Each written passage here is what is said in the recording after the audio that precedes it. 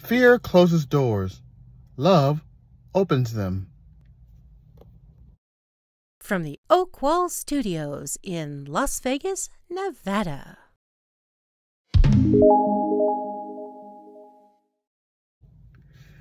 Hello, this is Jesse Oakley III speaking, and today's topic, fear closes doors. Love opens them. And why do I use this topic?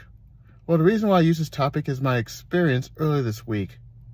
I had a chance to spend time with my two aunts, one from Illinois and the other from Arkansas. And I got to tell you that despite the circumstances that they're here to visit their sick brother, a la my uncle, overall, they had a decent time here in Las Vegas. And one of the things I've noticed and I understood was this is their first ever plane flight to Las Vegas or anywhere else. Imagine never being on a plane for the first time. Yes, it can get fearful, it can get stressful, and it can get quite challenging. But in order to get to the other side, in order to get to the other side of visiting brother, or in order to get to the side of not knowing what's out there, you have to overcome the fear. Yes, the fear, it may be there. The fear may intimidate us. The fear may have us. But if you can conquer your fears by stepping towards it and understanding what it is and finding ways to overcome it, then you will be in better shape. And thanks to that first ever flight that my two aunts experienced, they are getting an experience from Las Vegas. They realized how big the city Las Vegas is. They had a chance to see the Strip. They had a chance to go see Hoover Dam.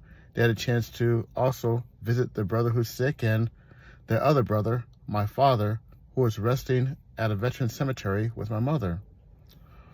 All this would never happen if they let fear control them. What about you? What fears are you holding? Are you holding a certain fear related to your family, your job, your workplace, your travel, or anything else? If you are holding or harboring those fears, just ask yourself, what are the fears? Why are you fearing them?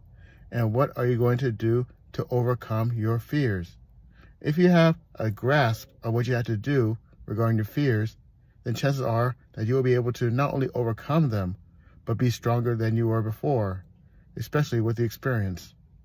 Thanks to the experience of flying an airplane, my two aunts had the doors open for them in more ways they can imagine, and it's going to open more doors for them in the future.